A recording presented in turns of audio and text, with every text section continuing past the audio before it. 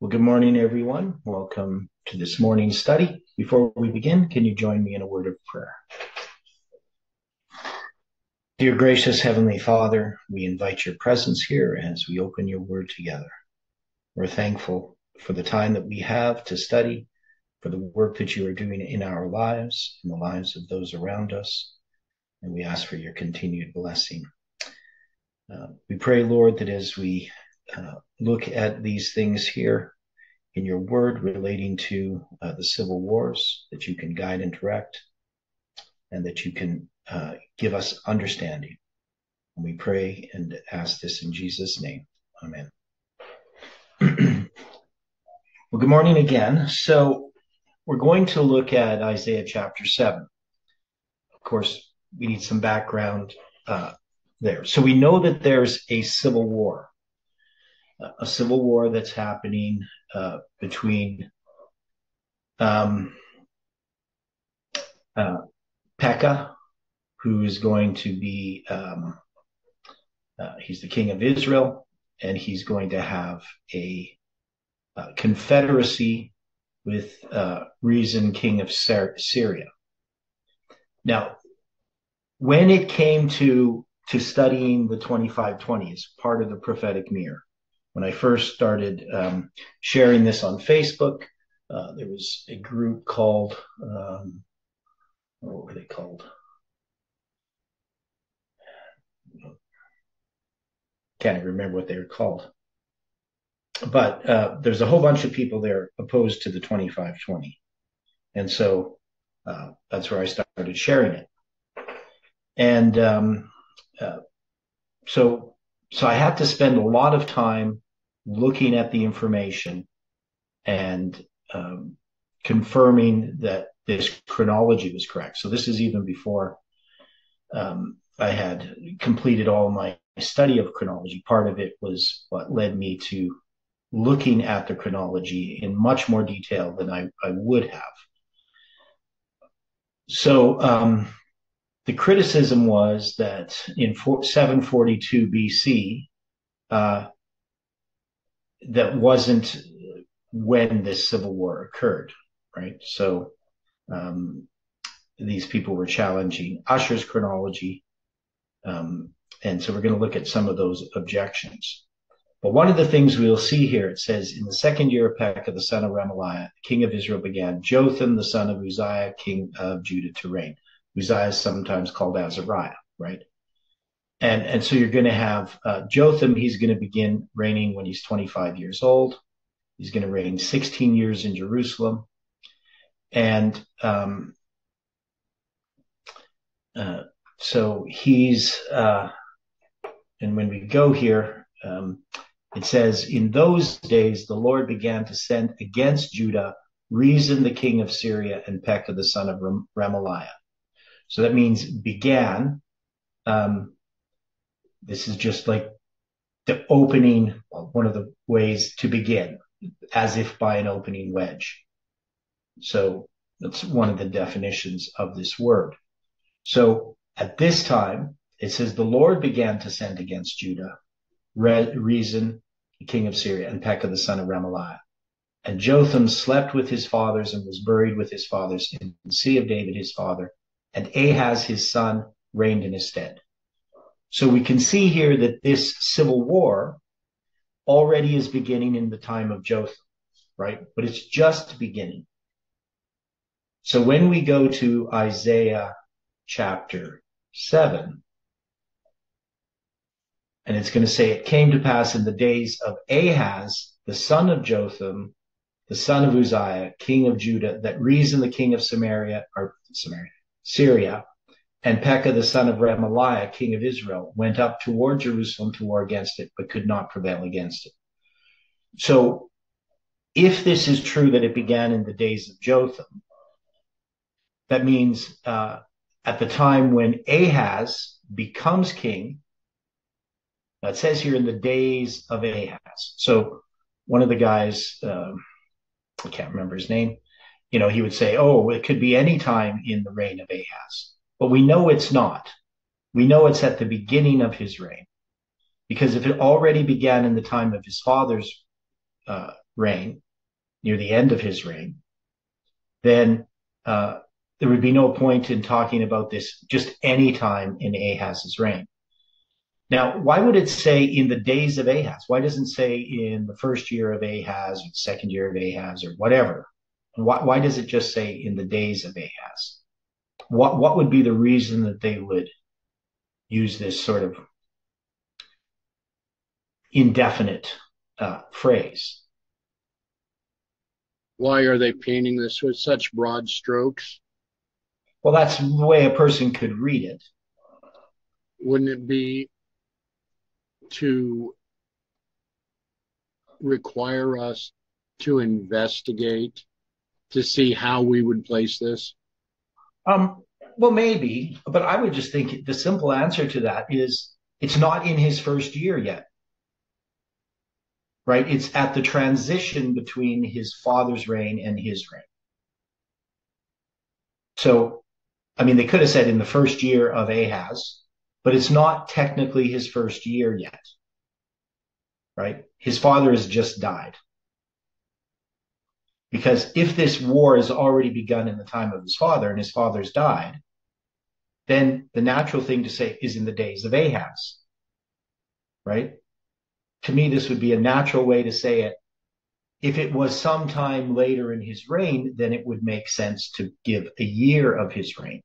But at the beginning of his reign, there's no need to do so.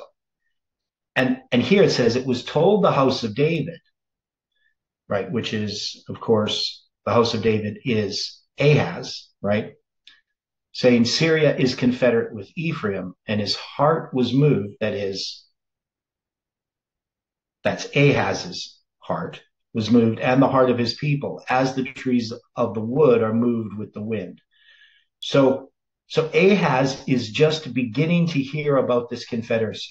Now, it already had begun in the time of his father, but to Ahaz, it's now, so it begun, but he's not aware of it, right? Until he becomes king. When his father dies, he starts to hear about what's happening. And then said the Lord unto Isaiah, go forth now to meet Ahaz, thou and Shear-Jashub, thy son, at the end of the conduit of the upper pool in the highway of the fuller's field. So Ahaz has just become king, and now the prophet Isaiah is going to come to him and give him this information. Ahaz is scared, the people are scared, they hear about what's going to be happening. And so this only makes sense if it's at the beginning of Ahaz's reign. It wouldn't make sense if it's some other time in the reign of Ahaz. It wouldn't take years for him to find out about this confederacy. Does that make sense to people? Sounds logical.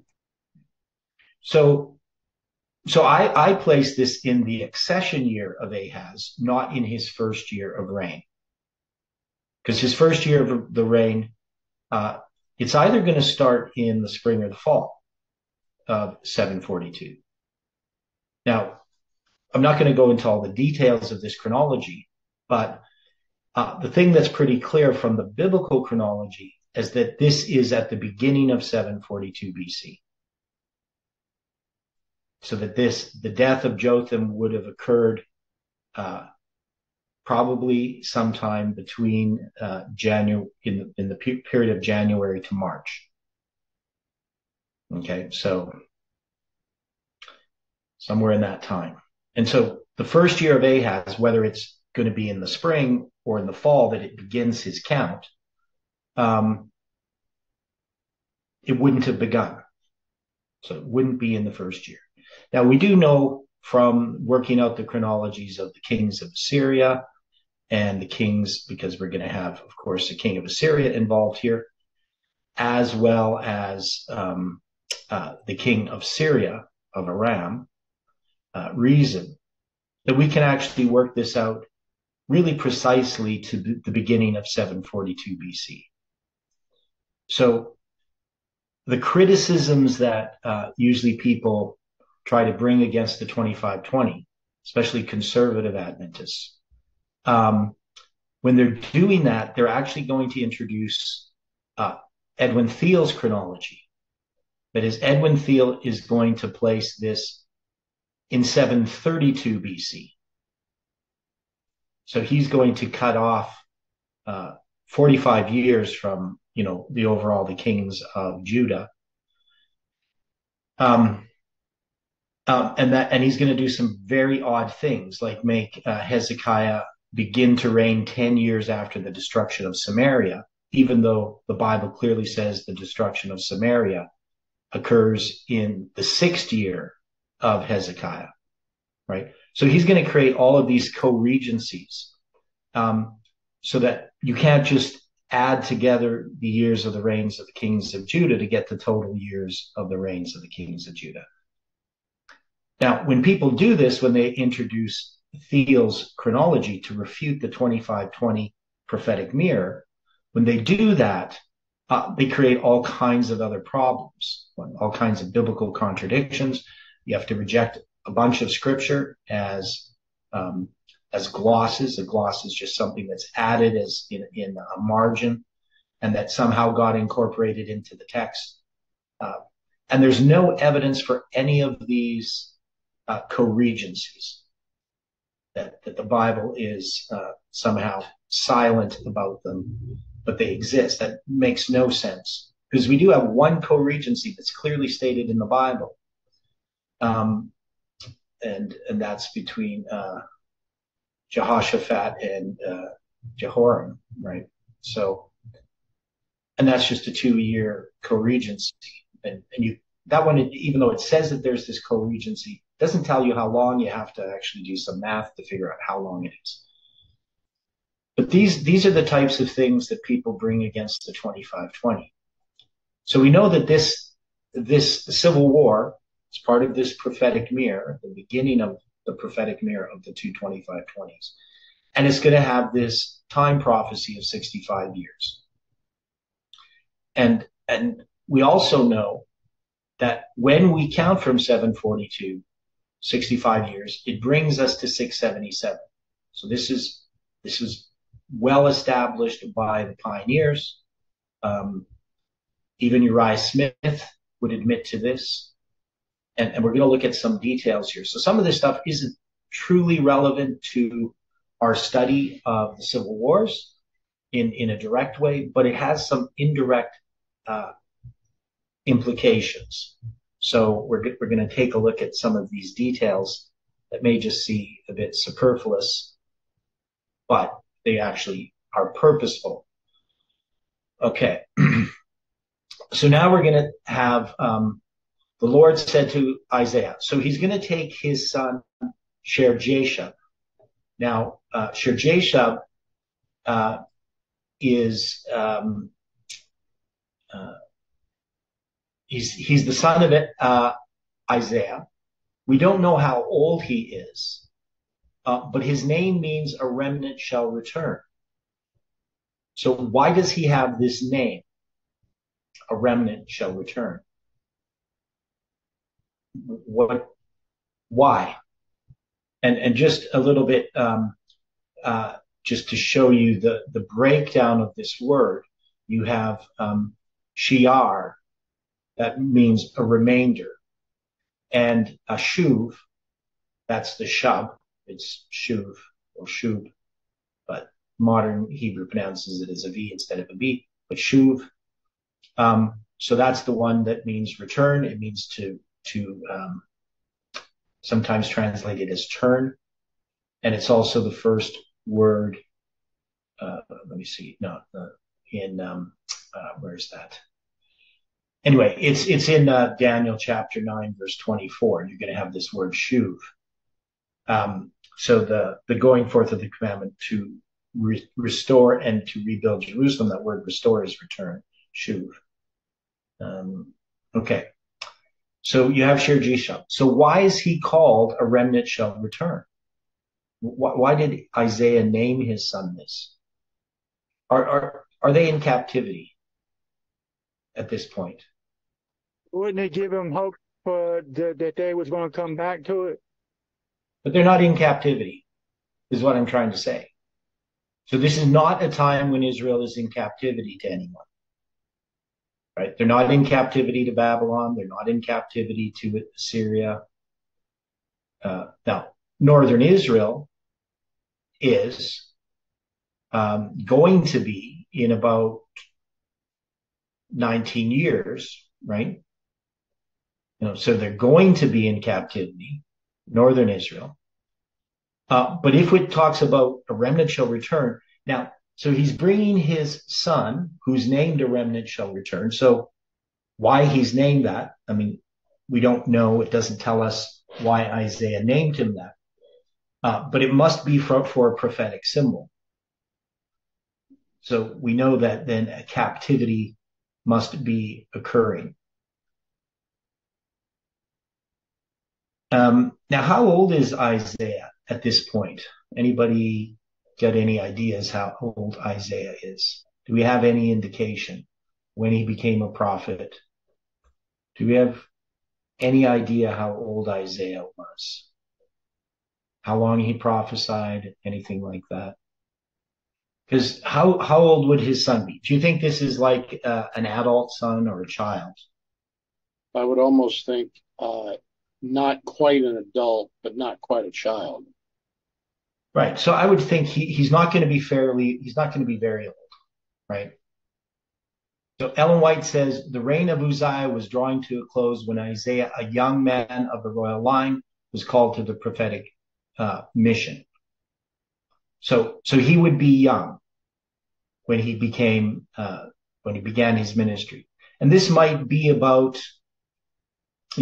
6 or 7 years into him being a prophet when this happens, as sort of as a guess. I mean, it's definitely not the end of his time.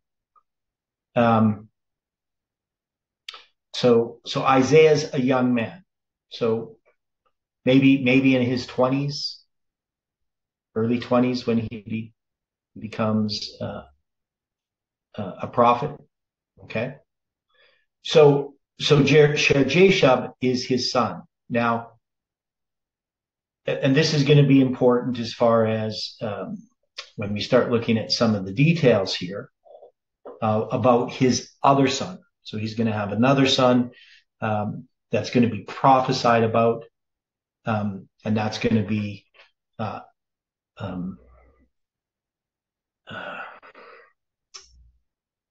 what's his name? I can't think. Maher-Shalal-Hashbaz. Maher-Shalal-Hashbaz, right? And that's going to be born to his wife, right? So we don't know anything about Isaiah. We would assume he's not going to have multiple wives, right? And that the son that's going to be born to him is going to be from the same mother as his other son. Okay. And we don't have, I tried to find anything about it in the Spirit of Prophecy, but I haven't been able to. She says anything about Isaiah's wife. So we would have to say that, his wife is going to have another son that's going to be named Maher-Shalal-Hashbaz. So he's got this one son named Shear-Jashub, and he's going to have another. Now, he might have more sons, but we'll look at this a little bit more, why this is relevant. Okay. So he takes Shear-Jashub, thy son, at the end of the conduit of the upper pool of the highway of the fuller's field. So this is the laundromat. Now why is he going to the laundromat?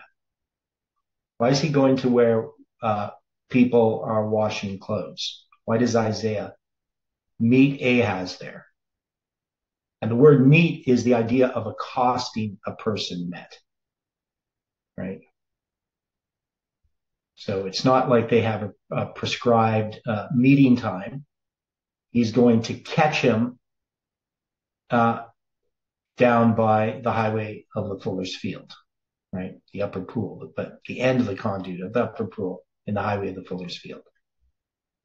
Anybody know why he's meeting them there? Why is he accosting him there? Why doesn't he just go see Isaiah, at his house or wherever? Or Ahaz. Why doesn't Isaiah go see Ahaz there? Why here?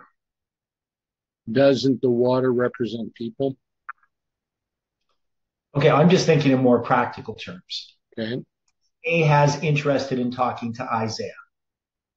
Ahaz already has plans, even though he's frightened. He's not calling on the prophet to give him information. His plans are to go to the king of Assyria and get support from the king of Assyria to fight against this confederacy, right? That's his plans. So Isaiah has to just catch him somewhere. And this is a common place that the king would pass. It's right near whatever it is, palace or whatever. It's in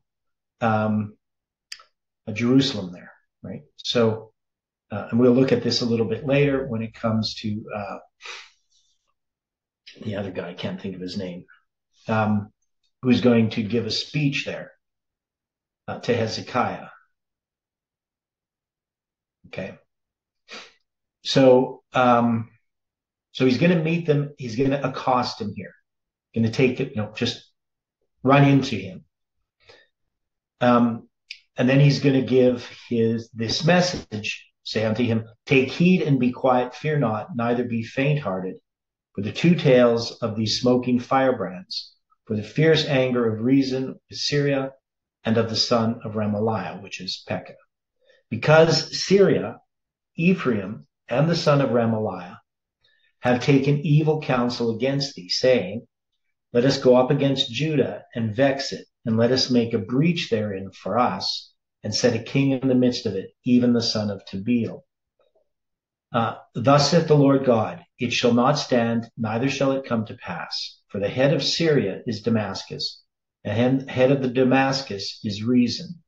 And within 65 years shall Ephraim be broken, that it be not a people. And the head of Ephraim is Samaria, and the head of Samaria is Remaliah's son. If ye will not believe, surely ye shall not be established. Now, we've looked at this many times before. So we know that the capital of Syria is Damascus, and the king, the head, is going to be Reason. And also the capital of Ephraim is Samaria, and the king is Remaliah's son, also known as Pekah. So there's this confederacy of the king of Syria and the king of Ephraim, or of northern Israel, right? And we know that this idea of coming up to the neck is connected to this idea of the head, right? So when we talk about the head later in this king of the north and the king of the south, we know that the king of the south in our history, that when we said it just comes up to the neck, that the head survives, Jeff was saying that that's Moscow. We have concluded that it's actually not Moscow, but the philosophy of atheistic communism that moves from the USSR to the UN, right? So, but this idea comes from here, chapter 7 and chapter 8. So you have this head, right, which is, in this case, the king, but also it uses the word head to refer to the capital. And that's why Jeff was saying, well, the capital, that's Moscow. So Moscow is the head. But we can see above the capital is a king. And that's going to represent not a person per se, but a philosophy. Okay. Any questions about this so far? Okay, then we have this word within 65 years. So the critics of the prophetic mirror will say, well, this is anywhere within a 65-year period. Now, of course, it's true that it's going to be in 19 years that Hoshea is taken captive, right? From 21 years to the destruction of Samaria. But to when Ephraim is being broken, well, that's going to be 19 years. And so but the question is, why would they give this phrase of 65 years if it's just going to be anywhere within a 65-year period? That seems kind of odd from a prophetic point of view. So, when you ask critics of the 2520, well, when does the 65 years end? People have no place to put this, right? If they're going to have 732, there's no event marking the end of 65 years unless you take it as 742 to 677 and you have Manasseh's captivity in 677. Now, also the other thing about this word within, it's not really the word within at all. Now, if you look at the definition, it's this word, og, and it means a going around, a continuance, still, yet, again, besides, right? Still or yet, a continuance of persistence, still yet more, an addition or repetition, again. So why is it translated as within if it means again? So the idea is it's an iteration, right? Something that's repeated, right? So it's nice and convenient if you just look at the King James and you just say, well, it's within 65 years. That's what it says. But it doesn't say that. It doesn't say within 65 years. So any thoughts on this? Why does it say again 65 years and Ephraim shall be broken? What's being repeated and by who? Okay, first off, who is the message given to? Is it given to the king of Israel or the king of Judah? King of Judah, ain't it? Yeah, so it's the king of Judah. So this is a warning to the king of Judah, right? It's not a warning to the king of Israel. The king of Israel might know nothing about this prophecy. So Isaiah is coming to the king of Judah and saying that this confederacy is going to be broken. But it says, again, 65 years shall Ephraim be broken, that it be not a people. So Ephraim is going to be broken, but it has this word. Yeah. Which is Israel, ain't? Yeah, that's Israel. So that's northern kingdom, right? Now, so this is actually a prophecy for Judah. And so then, moreover, the Lord spake again unto Ahaz, saying, ask thee a sign of the Lord thy God. Ask it either in the depth or in the height above. But Ahaz said, I will not ask, neither will I tempt the Lord. Now, Ahaz has no intentions of listening to Isaiah. And his plans is to look to the king of Assyria. And so this idea, neither will I tempt the Lord, is just posturing on his part. He's feigning that his reason is that he doesn't want to tempt the Lord. But of course, that's not the real reason. He's being deceptive. So so Isaiah says, hear now ye, O house of David. So house of David is specifically what? What is the house of David? It's Judah. Right. It's the kingship of Judah, right? This is talking to the house of David. But notice he's not going to talk to just Ahaz. He's giving this message to the house of David. That is, the house of David is going to include the descendants of King Ahaz, because King Ahaz is of the line of David. He's the king. So the house of David is the kingship, the Davidic line, right?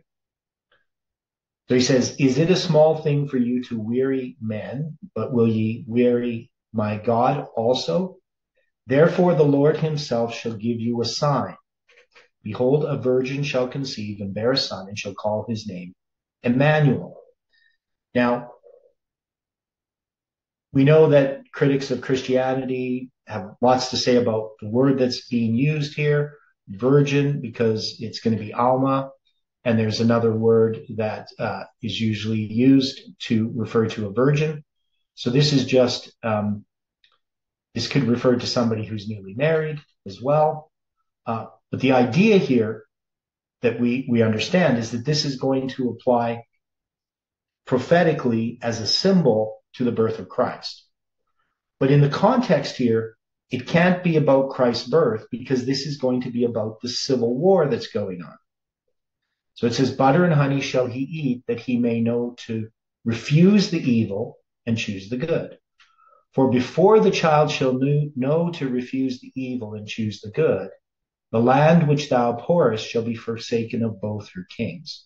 Now, the way that this is commonly interpreted is that the land that thou abhorrest is the land of northern Israel and Syria, and that it's going to be forsaken of both her kings.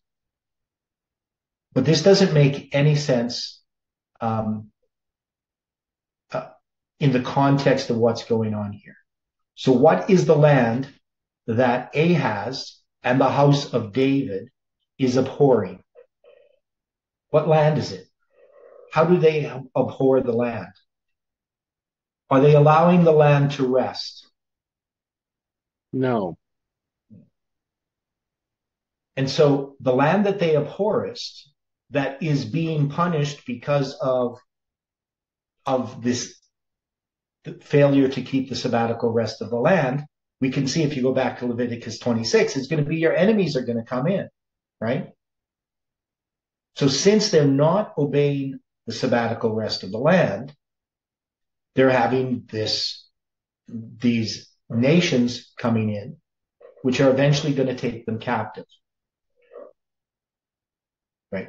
First, with northern Israel, it's going to be carried captive to Assyria, and then Judah is going to be taken captive to Babylon. And then it says, the land that thou abhorrest shall be forsaken of both her kings. Well, Hoshea is taken captive 19 years later, and then 65 years later, Manasseh is taken captive. So there the land is forsaken of both her kings. And that has to happen before the child that shall be born shall know to refuse the evil and choose the good. Now, if we look at the mother of Manasseh, her name is Hephzibah. And Hephzibah in Isaiah chapter 62 refers to the land.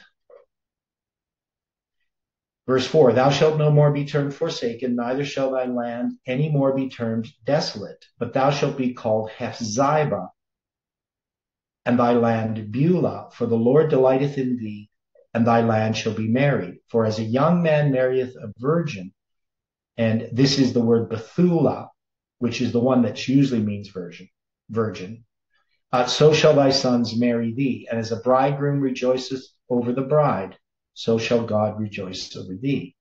So you can see this, the name of Manasseh's mother is related to God's people in the land.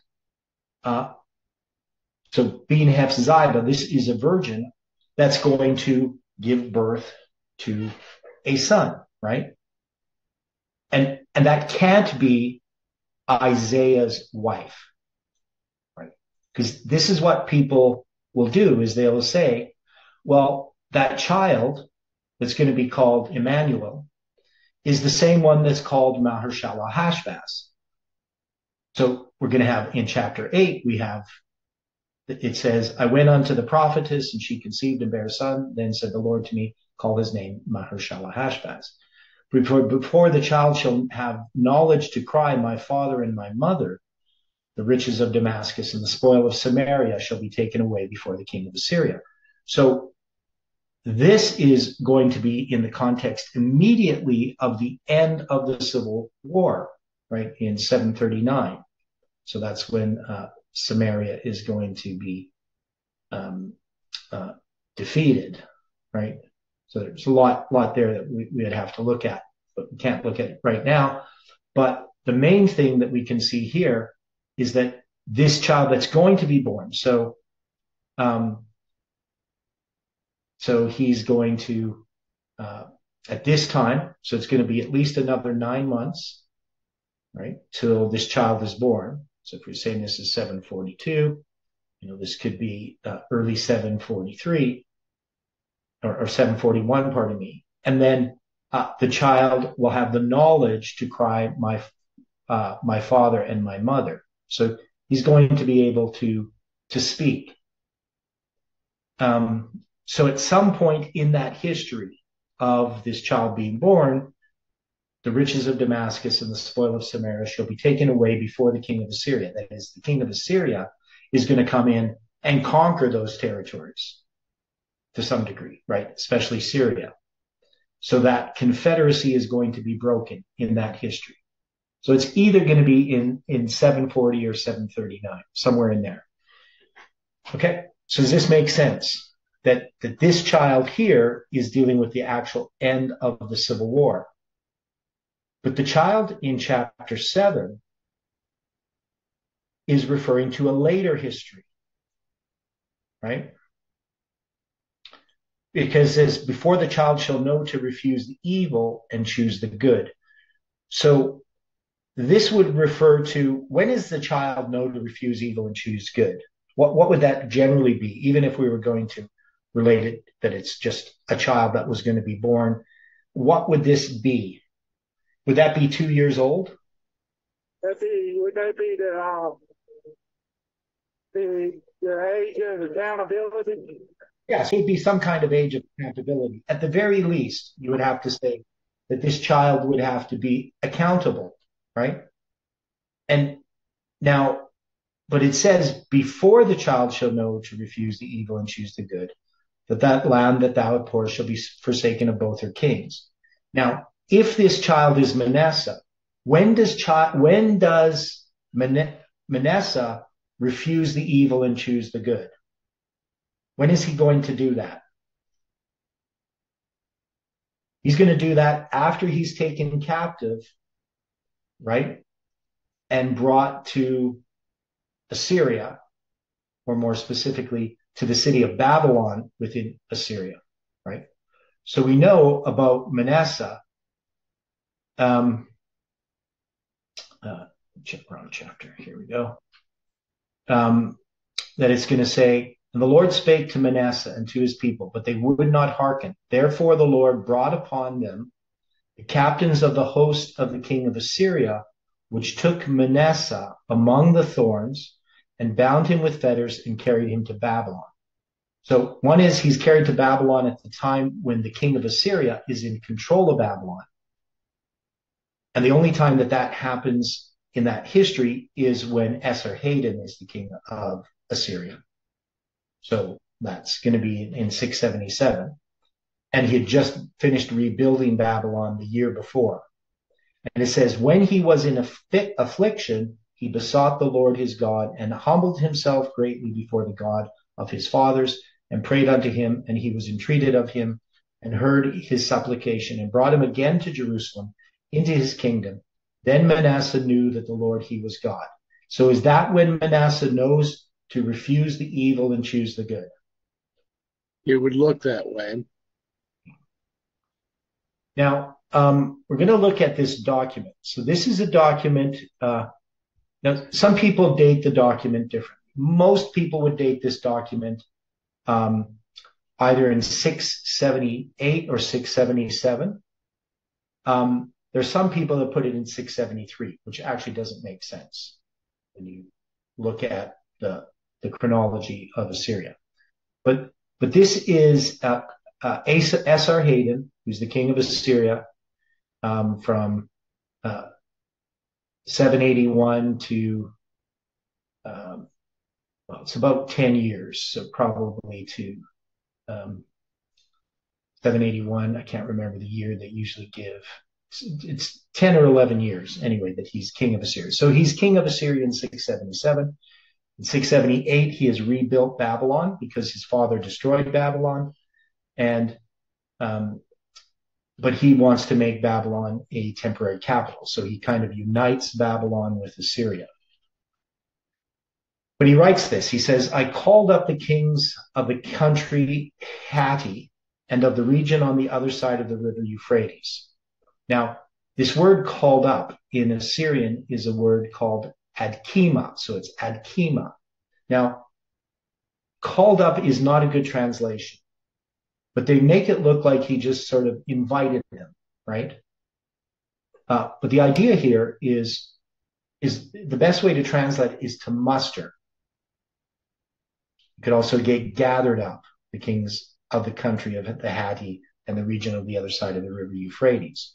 So it's used, if you look at the Assyrian documents, the word akima is used in the gathering of building materials, in the marshaling of armies for war, or the gathering of prisoners.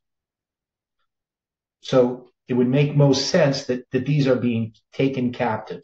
So what happened to Manasseh is also going to happen to all these other kings. There's going to be 22 of them. Now, he names them: Baal, king of Tyre; Manasseh, king of Judah; some guy's name from Edom; Missouri, king of Moab; Silbel, king of Gaza, right? So he lists off these different kings' names. And you can confirm through archaeology when these people are kings. So one thing that people do who don't accept the 2520, they say, Manasseh wasn't taken captive in 677. He wasn't taken captive by Esarhaddon. And some people try to say, well, this is just, referring to these kings when he called them up, he's just asking for money, right? So there's going to be 12 kings from the seacoast. He's going to list them as well. 10 kings from Cyprus amidst the sea. And then he says together, 22 kings of Hatti, the seashore, and the islands.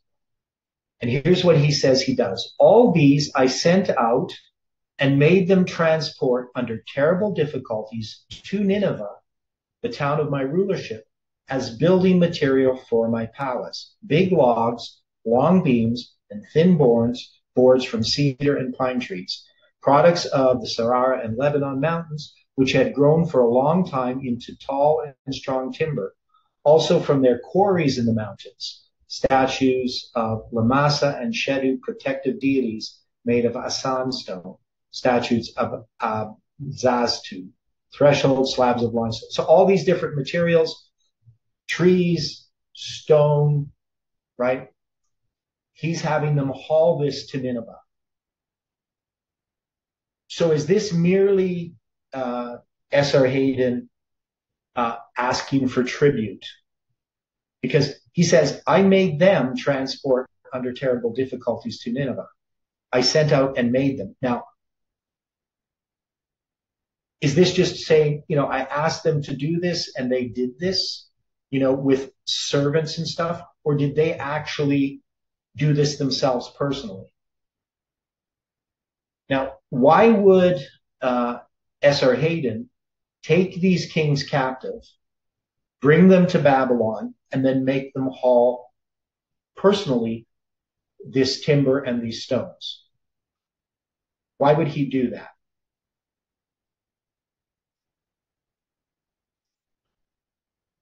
Remember, the king of Assyria and the king of Babylon, they ran a protection racket. And in a protection racket, you have to pay your protection money. And who are you going to have protect you if you're going to pay money? You're going to have the person who is one, he's the biggest threat to you. But you're not going to pay protection money to some lower thug. when this more powerful thug is asking you to pay, to pay protection money. So by taking these kings and showing his power, he's rebuilding of Babylon. So he's going to take them to Babylon, show them Babylon, right? And it doesn't make any other sense, like to have it some later king of Assyria near the end of Manasseh's reign who's going to take him. Why would he take him to Babylon? Right here, there's a logical reason why he would take him to Babylon. He just finished rebuilding it. And he's going to take all these other kings. He's going to show them what he built. He's going to have them work as slaves. It's the most logical way to look at it. But people who oppose the 2520 will not accept this, even though it's such plain language. And we know that when he was in affliction, that's when Manasseh turned to God. And then God returned him. Now, this would be affliction, wouldn't it? Having to work as a slave for the king of Assyria. And we know this king, Esarhaddon, did this with other people, that he's not just asking for tribute money. He's actually taking these kings and making them work as slaves. Now, whether all of them are returned, I don't know. Probably they are, because the whole idea is you're going to return them and they're going to be very loyal. And he's doing it in this area because you have Egypt that is also seeking to horn in on that territory, right? They're trying to take that territory of the Levant and get tribute money for Egypt. So the king of Assyria is being proactive. He's going to make sure that these people are loyal to him. And of course, he is more powerful at this time than the king of Egypt. But they're going to have some wars. He's actually even going to go into Egypt later. They're going to have a battle with Egypt. So this is why this is happening. It's the only time it makes sense. So this is going to be 677, right? So it's just showing you that this 65 years has this connection to Manasseh being taken captive. It's the most logical thing to accept. But again, people who are opposed to the 2520, they will fight tooth and nail against any idea that Manasseh was taken captive in 677. So they're going to say, no, he's just paying tribute. Well, we know Manasseh was taken captive by the king of Assyria, according to the Bible, and he was carried to Babylon. And the most logical place for this to occur is here. Also, when we look at Ellen White's statement regarding this, so I'll find the statement here first. Okay. Some of those who suffered persecution during Manasseh's reign were commissioned to bear special messages of reproof and judgment. The king of Judah, the prophets declared, hath done wickedly above all which were before him. Because of this wickedness, his kingdom was nearing a crisis. Soon the inhabitants of the land were to be carried captive to Babylon, there to become a prey and a spoil to all their enemies. But the Lord would not utterly forsake those who in a strange land should acknowledge him as their ruler. They might suffer great tribulation, yet he would bring deliverance to them in his appointed time and way. Those who should put their trust wholly in him would find a sure refuge. Now, think about this. So this, when it talks about the kingdom of Judah is going to be carried captive to Babylon, right? That's going to happen when? When is that going to begin? Begins with Daniel's captivity in the 3rd year of Jehoiakim, right? So that's going to be about 70 years later. So faithfully, the prophets continued their warnings and exhortations. Fearlessly, they spoke to Manasseh and to his people, but the messengers were scorned. Backsliding Judah would not heed. As an earnest, which is like a down payment of what would befall the people should they continue impenitent, the Lord permitted their king to be captured by a band of Assyrian soldiers who bound him with fetters and carried him to Babylon, their temporary capital. The affliction brought the king to his senses. He besought the Lord his God and humbled himself greatly before the God of his fathers and prayed unto him. And he was entreated of him and heard his supplication and brought him again to Jerusalem into his kingdom. Then Manasseh knew that the Lord, he was God. Now it says here, so here's one of the things that they argue about. They say, but this repentance, remarkable though it was, came too late to save the kingdom from the corrupting influence of years of idolatrous practices. Many had stumbled and fallen, never to rise again, or again to rise. Among those whose life experience had been shaped beyond recall by the fatal apostasy of Manasseh was his own son, who came to the throne at the age of 22. And so what they say here regarding Ammon, that if Ammon was affected by his father's apostasy, he must have been born before Manasseh was converted. But when Manasseh had for 22 years brought in all of this false worship, his repentance did not save the kingdom from the corrupting influence of years of idolatrous practices. So are there people still practicing this false worship, even though Manasseh is converted? According to Ellen White, we'd have to say yes.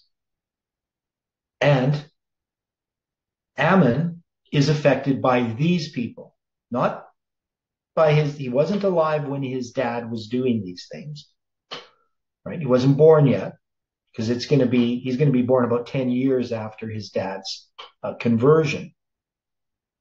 But he's still going to be affected by it. So he walked in all the way that his father walked in and served idols that his father served and worshiped them. And he forsook the Lord God of his fathers. He humbled not himself before the Lord as Manasseh his father had humbled himself.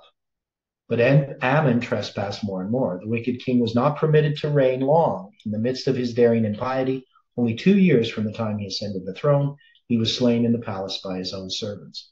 And the people of the land made Josiah his son king in his stead. Right? So we know Josiah is going to be 8 years old when he's made king. So here we have something else. So when Ellen White is referring to this being the temporary capital of Assyria, the Babylon is the temporary capital, she is accepting the understanding of the day, right? So if she is believing something different than a 677 BC captivity of Manasseh, she's not showing it. Because one of the main arguments that people have is that the reason that he's carried to Babylon is because Esarhaddon is the king of Assyria. And so people in her day who would be reading this paragraph would accept that Ellen White is referring to 677. Okay? Now, going to look at something here as well regarding what A.T. Jones says about this, this date. I'll just go here. Okay, so this is an interesting article. It's from the Advent Review and Sabbath Herald. And it's going to be July 26th, 1898. One of the leading preachers of the United States has published a book on the puzzling books of the Bible, of which he has found 7. The book is written not so much to tell how puzzling these books are to him, nor why they're puzzling to him, as it is to make it appear that to other people that these books are puzzling books to them. Another thing that may be noted is that this book, he has dealt only with the books, old books, that are puzzling to him, and therefore, as a matter of course, are or ought to be puzzling to everybody else. He has not touched the particular passages or verses of the Bible outside of the special books, which are puzzling. But why should even a preacher think that because certain books of the Bible are puzzling to him, this fact can be of so much importance to other people as to call for the publication of a book on it? Does it certainly follow that because something is puzzling to him, it must be puzzling to everybody else, especially as soon as it is known that it is puzzling to him? Now, the only possible way that any book or passage of the Bible can be puzzling to anybody is by his not believing it. And there are many things, even outside the Bible, that puzzling to the person who does not believe them. The ABCs are exceedingly puzzling to any man who does not believe them. Neither the Bible nor any book or passage in the Bible is any more puzzling to the person who believes it than are the ABCs to the person who believes them. But that is just the trouble with these critics. They do not believe the Bible. They do not accept it as the Word of God.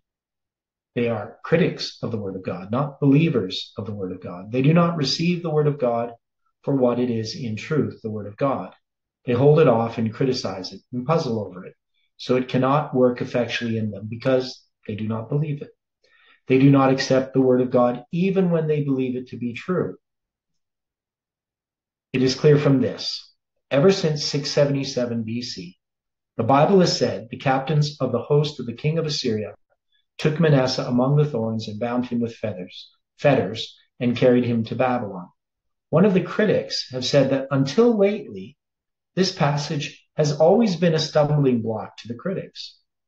And the only means by which it was ever a stumbling block to the critics was solely because they did not believe it.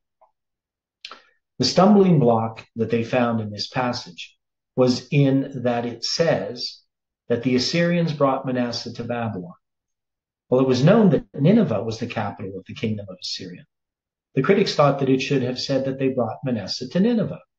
And because it did not say what they thought, it was a stumbling block. But what caused this passage to cease to be a stumbling block? Why? The records of Esarhaddon, who was then king of Assyria, were discovered.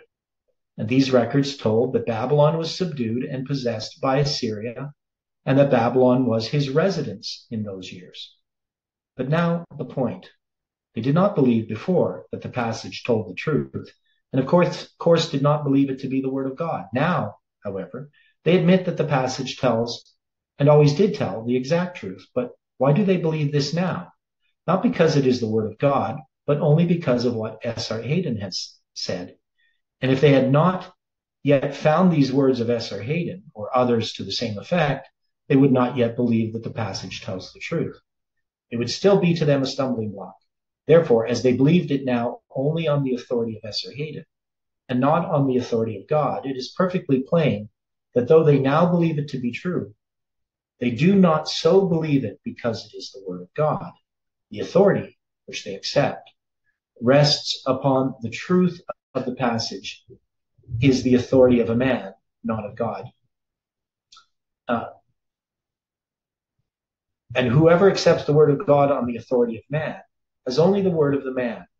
To him, the Word of God is only the word of the man. The word of man is put above the Word of God, and man is put in the place of God. So we need to believe the Bible. But you can see that people will use human reasoning with the lack of knowledge, specific knowledge, to reject something in the scriptures that is pretty plain.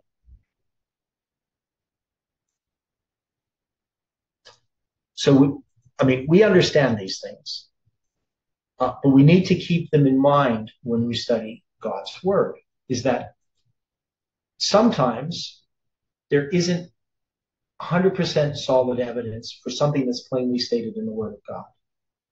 Sometimes there's even contradictory evidence, that is, things that we can't explain from, secular history. But the more we examine it, the more closely we see that the Bible aligns with reality. This was my experience in studying this out. I listened to what people said who had criticized 742 BC and 677, and the more I examined it, the more I found that the evidence was solid. And I can present that evidence to people who reject the 2520 and they will continually deny that the evidence is supporting 2520. So this one guy who's a pastor in Australia, Brendan Valiant, who wrote some good things on biblical chronology, dealing with the calendars and so forth, even though I don't agree with everything that he wrote. He wrote this thing against the 2520.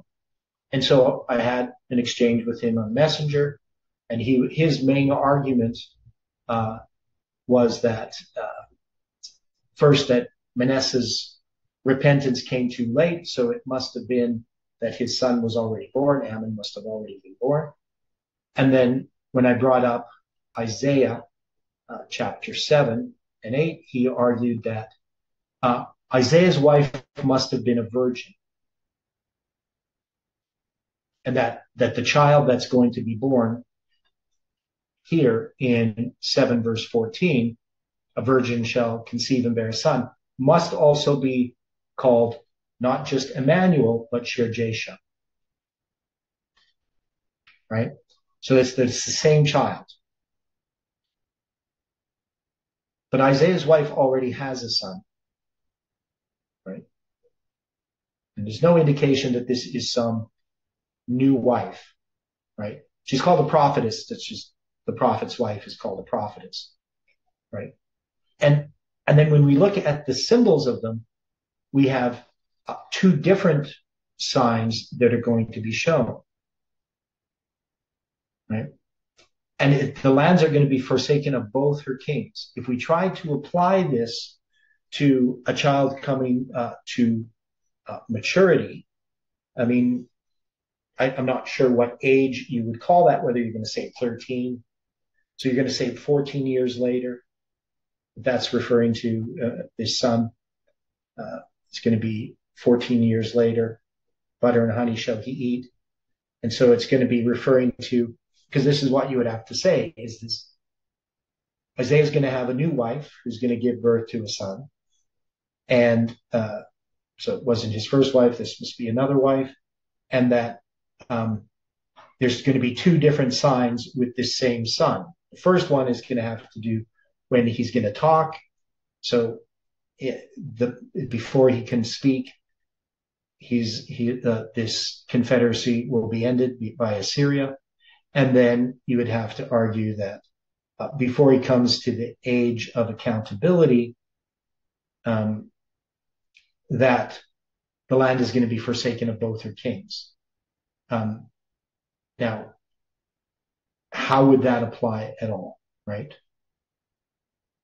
So, but that's what you would have to say. So you'd have to say that. But then the 65 years wouldn't have any place or any connection at all. And you wouldn't have this iteration within 65 years. So this iteration, this idea that something's repeated, is simply within 65 years, what's going to happen to Ephraim is also going to happen to Judah. And what's going to happen to Ephraim?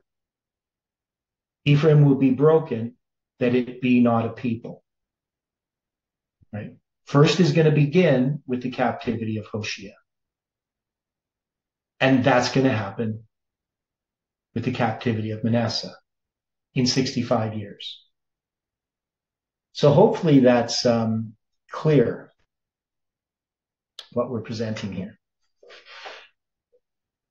I know it's a review, but it's important because there's going to be details that we need to take into account when we start looking at this repetition of history. So we know that there's going to be that the king of Assyria is going to come, right? It says, in the same day shall the Lord shave the razor that is hired, namely by them beyond the river. Right? So the razor that is hired, that's going to be the king of Assyria. That's who Ahaz is going to look to. The head of the hair of the feet, it shall consume the beard. So the same day shall the Lord shave with a razor that is hired. So the razor that's hired is Assyria, and it's going to shave the head and the hair of the feet. It shall also consume the beard. But what does that mean? The head of the hair, the head, the hair of the feet, and the beard. Why is that illustration used? Anybody know? There's some pretty cryptic sort of prophetic symbols being used here. Okay, well, let's look at some things. Now we know in 2 Kings 16, verse 7 and 8, so Ahaz sent messengers to Tiglath-Pileser, king of Assyria, saying, I am thy servant and thy son, come up and save me out of the hand of the king of Syria and out of the hand of the king of Israel, which rise up against me. And Ahaz took the silver and gold that was found in the house of the Lord and in the treasures of the king's house and sent it for a present to the king of Assyria. So he's going to be giving his tribute to the king of Assyria to deliver him from Rezin and Pekah, right? This is just going to be, again, so it says here, and Tiglath-Pileser, king of Assyria, came unto him and distressed him, but strengthened him not. For Ahaz took away a portion out of the house of the Lord and out of the house of the king and of the princes and gave it unto the king of Assyria, but he helped him not. So even though he paid this protection money, the king of Assyria is not going to help him. Okay, now we have that illustration in Ezekiel chapter 5 where he takes, shaves his hair and his beard and he weighs the hair and so forth. I'm going to leave that, and isn't much help here. But what is the idea of shaving off a beard? Shaving the hair, shaving the feet, which seems kind of odd. So this is referring to all of the bodily hair, not just the feet themselves. So why would this be done? So we know this is an indignity. It's a shame, right? To have this done, to have your beard shaved off, but all over your body, everything shaven. It shall come to pass in that day that a young man shall nourish a young cow and 2 sheep. And it shall come to pass for the abundance of milk that they shall give, he shall eat butter. For butter and honey shall everyone eat that is left in the land. And it shall come to pass in that day that every place shall be where they were 1,000 vines at 1,000 silverlings. It shall even be for briars and thorns. With arrows, with bows shall men come thither, because all the land shall become briars and thorns. And on all the hills that shall be digged with the mattock, there shall not come thither the fear of briars and thorns, but it shall be for the sending forth of oxen and for the treading of lesser cattle. So what's happening here is captivity. That's what's being referred to. So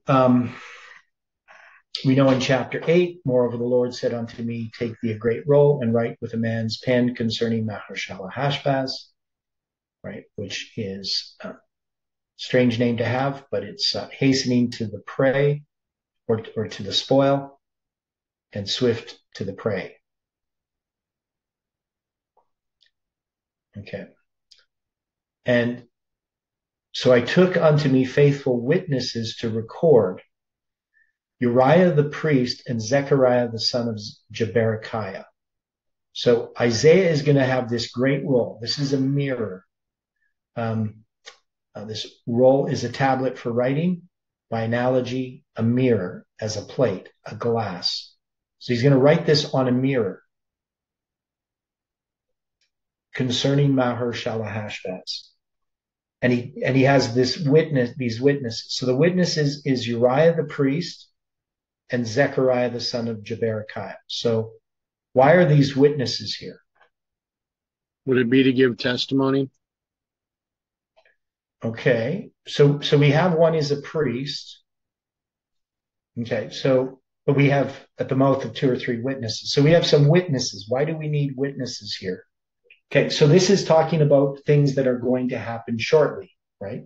The end of this confederacy. So he has witnesses that can be trusted. So they're going to witness to the fact of what has happened, what was prophesied. So he writes this on a mirror, the name Maher-shalal-Hash-Baz. He has these witnesses, Uriah, who's the priest, and Zechariah, the son of Jeberechiah, who specifically that is, I'm not certain. And then he's going to have a child through his wife. He has a son, and his name's Maher-shalal-Hash-Baz. And the prophecy is that before the child shall have knowledge to cry, my father and my mother, the riches of Damascus and the spoil of Samaria shall be taken away before the king of Assyria. So we don't know exactly the year that this occurs, but we know it's in that period 740 to 739, that's when Assyria is going to conquer Syria and Damascus and Samaria.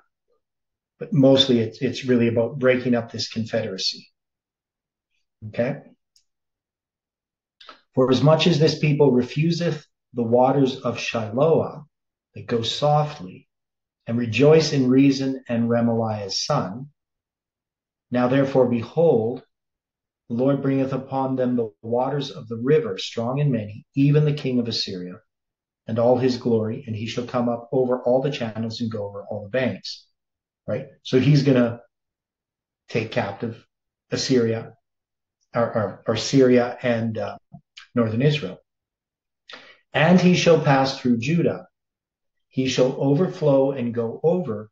He shall reach even to the neck, and the stretching out of his wings shall fill the breadth of thy land, O Emmanuel. Now, he's going to come in and come up to the neck. Does he conquer? Does Assyria take Judah captive?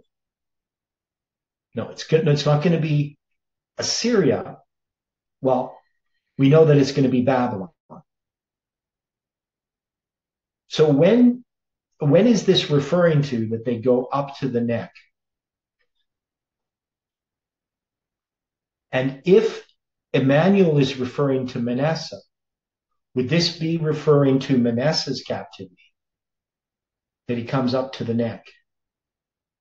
So we have to keep these things in mind. The reason we're going over these details is we have to think about them in the context of the repeats of history, of how this civil war, how it relates to the symbols in our time. Now, one of the things about this is Isaiah 8:8. So we have that 8:8 symbol. Where do we have the 8:8 symbol? Hezekiah is going to cleanse the temple. In the first month, he opens the house of the Lord, the doors of the house of the Lord, and repairs them. And he brought in the priests and the Levites and gathered them together in the east street. Right? And he says, hear ye Levites, sanctify now yourselves and sanctify the house of the Lord God of your fathers, and carry forth the filthiness out of the holy place. For our fathers have trespassed and done that which was evil in the eyes of the Lord our God, and have forsaken him, and have turned away their faces from the habitation of the Lord, and turned their backs.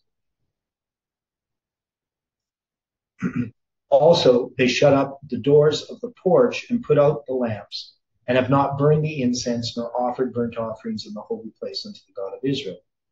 Wherefore the wrath of the Lord was upon Judah and Jerusalem, and hath delivered them to trouble, to astonishment, to hissing, as ye see with your eyes. So it says here, then the Levites arose in verse 12, and names these different Levites and of the sons of all these different guys. And they gathered their brethren and sanctified themselves, and came according to the commandment of the king by the words of the Lord, to cleanse the house of the Lord. And the priests went in the inner part of the house of the Lord to cleanse it, brought out all the uncleanness that was found in the temple of the Lord into the court of the house of the Lord. And the Levites took it to carry it out abroad into the brook. So the priests are going to take this out of the most holy place, bring it out of the house, and then the Levites are going to bring this and put it in the brook Kidron. And they began on the first day of the first month to sanctify, and on the 8th day of the month they came to the porch of the Lord. So they sanctified the house of the Lord in 8 days. And in the 16th day of the first month they made an end. So They're going to do 8 days to cleanse the holy place, and 8 days to cleanse, or the most holy place, and 8 days to cleanse the holy place. Is that what it says? So on the 8th day of the month, they came to the porch, right? So they finished that on the 8th day, and they're going to then, on the 16th day, they're going to make an end. So they come to the porch, so they do half of it. Is that what it says, or am I reading it wrong? You would seem to be correct. Okay. So that's what it seems to say, and that's the way that we've understood it. Some people try to understand it a little bit differently, but that to me seems the most consistent. So it says here, here's just one guy says, 14 chiefs undertook the duty of collecting and preparing their brethren for the important work of cleansing the Lord's house, beginning with the outer courts, that of the priests and of the people. The cleansing of these occupied 8 days, after which they set themselves to purify the interior. So this is what he says. But as the Levites were not allowed to enter within the walls of the temple, the priests brought all the sweepings out to the porch, where they were received by the Levites and thrown into the brook Kedron. This took 8 days more. So there's a difference of opinion regarding this. Some people say that it's going to be all the outer stuff cleansed first, and then the house itself. And maybe we should try to resolve this and figure out, because the position that this movement has taken was that the holy place is cleansed by the priests, and then the most holy place cleansed by the priest, and the holy place cleansed by the Levites. So they have them working outside in this commentary. This is Jameson Fawcett Brown. Let's see other people's opinions. The house, the porch, the courts, all the chambers belonging to the temple in 16 days. So we know they have the 16 days. So one thing we can say is we have the 16 days. It's divided into 8 and 8. Right. So that's the main thing that we want to look at here right now. I'm going to do a bit more research on this and try to see if there's some clues here in the scriptures to how to understand this, or what even the spirit of prophecy, if she says anything about this at all. But the idea is that we have 8 and 8. So when we go to Isaiah 8:8, how would we connect this to 2 Chronicles 29? It shall pass through Judah, he shall overflow and go over, he shall reach even to the neck. The stretching out of his wings shall fill the breadth of thy land, O Emmanuel. So this is the stretching out of the wings of the king of Assyria, right? And Emmanuel here would be referring to Manasseh, who is a type of Christ. So is there any significance in this being Isaiah 8 verse 8? No thoughts on this? I have not considered this in the past. Okay. Now, back in 2018, during the camp meeting that we had in October, Jeff was trying to present on the number 8. Now, he never really got there. And after the camp meeting, he then presented in the morning worships dealing with the number 8. And one of the things that he had done is he had taken the 252 days from November 9th, 2019 to July 18, 2020, and he divided them in half. He said that the 1260 and the 1260 are going to represent this cleansing period, right? So he put the 8 and 8 as a chiasm, right? So the priests and the Levites, 8 days for the priests, 8 days for the Levites. That was the idea. And the center date of that, so if you go from November 9th, 2019, Just quickly go there. You count 126 days. We come to March 14th, 2020. So it's going to, of course, going to be a Sabbath because November 9th was a Sabbath, July 18th is a Sabbath, and 18 times 7. So it's 18 weeks later. So now that on a Julian date, it's March 1st, which symbolizes 31, which is the center, the cross. We know there's going to be, so nothing happened on that date. But at the time, that's what Jeff had done. He had taken the symbol of 8 and 8. So I'm just telling you what he had done. But if we're going to take that as a basic idea, that we're dividing the priests and the Levites with 8 and 8 to be 16, it's 16 days. One of the things that when we get to the 16th day of the first month, what is that? It's after the 15th, which is after the 14th. Isn't that Feast of First Fruits? Yeah, so it's first fruits, right? So they're going to finish on first fruits. Now, we know that they can't keep a Passover that year. So they're going to have the second Passover. And so we need to keep some of these details in mind. We'll come back to these tomorrow. So we'll come back and try to finish off this part of this study, chapter 7 and 8, and then try to make some applications of how this fits in with our lives. So let's close with prayer. Dear Father in heaven, thank you for the study this morning. We pray that you can bless each person who has participated and that you can continue to lead and guide this movement as we seek to understand the message for this time. I pray that your angels can watch over each person, help us with our personal needs, our health, and other things that come into play that bring discouragements. We pray, Lord, that we can be encouraged, that we can encourage one another. Bring us together again tomorrow according to thy will. We pray and ask in Jesus' name. Amen.